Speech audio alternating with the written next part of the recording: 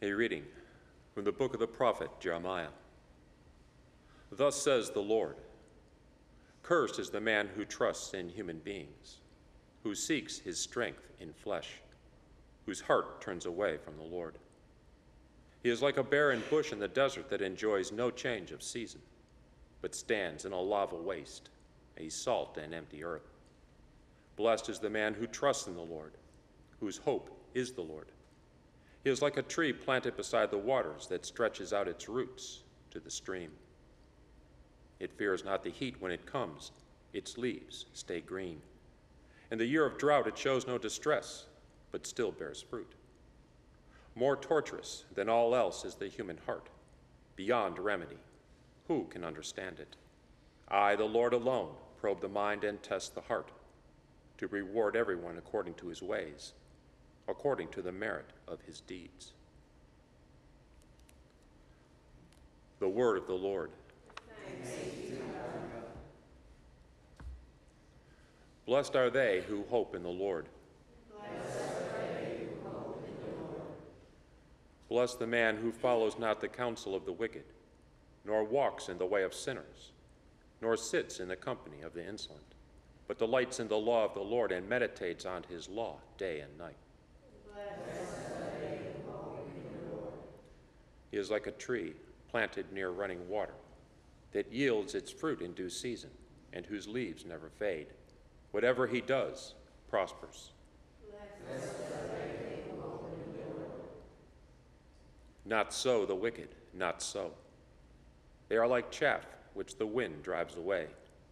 For the Lord watches over the way of the just, but the way of the wicked vanishes.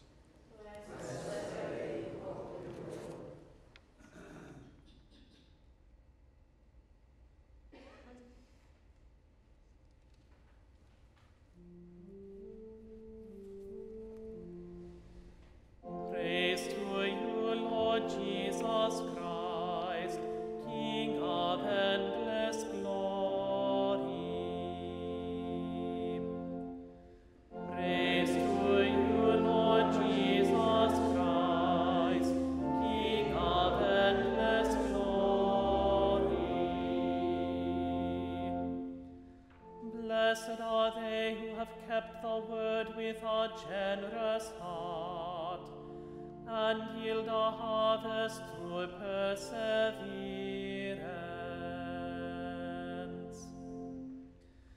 Praise to you, Lord Jesus Christ, King of endless glory.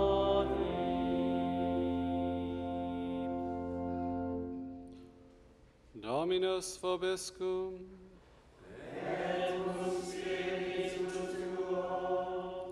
Lectio Sancti Evangelii secundum Lucam.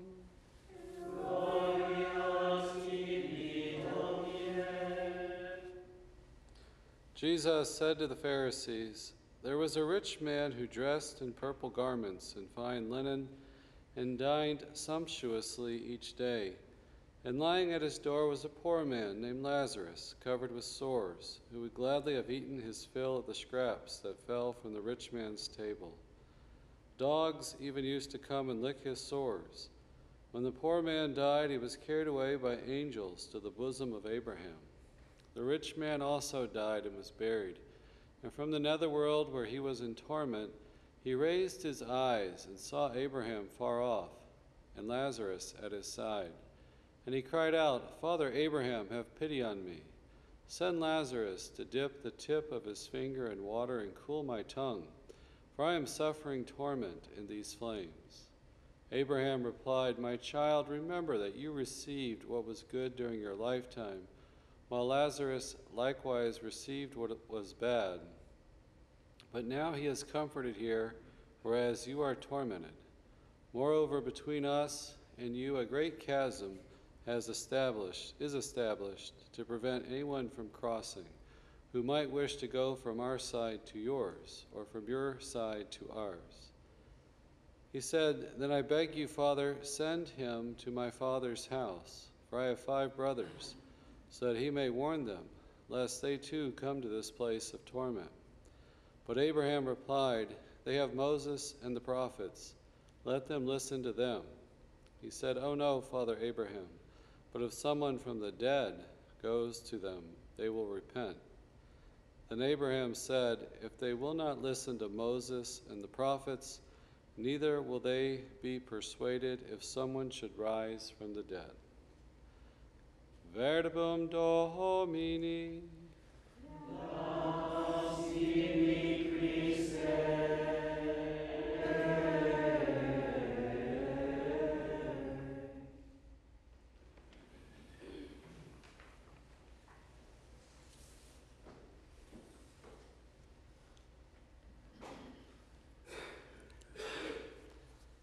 So we are in the season of Lent, and as we've talked about a lot during this season, it's a penitential season. It's a time of imitating, drawing into Jesus' temptation in the desert, which is an anticipation of his victory on Calvary, where he defeats Satan in the temptation of the desert, definitively crushes the head of the serpent on Calvary, and then through his resurrection gives us new life. And we could say, the whole liturgical seasons of the church is an unfolding of the mystery of Christ, throughout the year. His birth and his suffering, death, and resurrection. Easter certainly is the high point of our redemption, that celebration of God's blessings and great works that he's done for us in his Son, Jesus Christ. So in the liturgy and the sacraments of the church and the liturgical seasons, Christ is communicating and dispensing the grace of his paschal mystery through the Holy Spirit, that we can, through faith, enter into the mysteries of our salvation and receive grace, appropriate to that season, marked by that season. And Lent is a time of penance and conversion. And this outpouring of this grace of the Holy Spirit the Catechism teaches, seeks to awaken faith, conversion of heart, and adherence to the Father's will. To increase our faith, that we may be converted and to cling to the Father's will, to seek his will. We're blessed by God in our creation and redemption, and our response is to be one of adoration, praise, and thanksgiving. There's this dual aspect, these gifts and blessings in our response of prayer, conversion, adoration, thanksgiving. And in Lent, we express that conversion and foster it by prayer, fasting, and almsgiving. And today in the Gospel, we have a most solemn command to care for the poor. Our eternal destiny, is dependent on that. How do we treat the least among us? The first reading today, I think, speaks eloquently in the responsorial psalm of this turning back to the Lord, this conversion to God. The first reading, Jeremiah 17, is kind of a reformulation of the responsorial psalm, which is Psalm 1, the first psalm about prayer and clinging and dependence on God. Jeremiah is prophesying before and during the Babylonian exile, the exile from, just at the very start of it. There was 3 waves of this exile in 605 BC, 597, which was the largest. They took kind of the upper strata of the society in 605, and 597 is the biggest wave of taking people into Babylon. And in 587, finally, the destruction of the temple and the carrying off of the king. And they would return in 538. But they would return without a true king. They would have lost the Ark of the Covenant, but they would come back and rebuild the temple. So this was absolutely devastating event, but also an image of our restoration and salvation brought about by Christ, who fulfills that kingship, and that the Ark in the sense of being the fullness of this place of worship and communion with God. So Jeremiah is prophesying before this event and during these waves of exile, And, at the heart of his message is to return to the covenant. They had previously, under the King Josiah, they had found the scroll of the law, and he was trying to lead a reform. He was eventually killed in battle. So Jeremiah is trying to, increase this return to the Lord, return to the covenant, return to God. And that's at the heart of conversion, returning to God, depending on him, living by his law, seeking his will, as I read this gifts of the Holy Spirit, that God's calling us back to him through the Holy Spirit. So it applies to every age, to trust in God, and certainly in our age, maybe more than ever, that we trust in ourselves or in the world, in the ways of doing things, and human strength. And Jeremiah gives this most beautiful image. It's kind of like his version of Psalm 1 about this barren bush in the desert. We can, if we trust in God, who's the stream flowing through the desert, God's presence, his Holy Spirit, the source, the grace in our life, we can be like a tree in the desert planted by these waters. And then we can stretch out our roots to the stream. And when the heat comes, he says, the leaves will stay green, and drought shows no distress, but bears fruit. Even though all around in the desert there's all this life isn't flourishing, the Christian, the believer, can draw close to the stream of God's grace and Holy Spirit. The barren bush, on the other hand, enjoys no change of season, stands in a lava waste, a salt and empty earth. The barren bush, he says, trusts in human beings, seeks his strength and the flesh, whose heart turns away from the Lord. A tree besides these flowing waters, the stream, we have God's presence in our life. His love, his grace strengthens and transforms us. So the man who trusts in the Lord, whose hope is in the Lord, is like this flourishing bush. It's a beautiful image.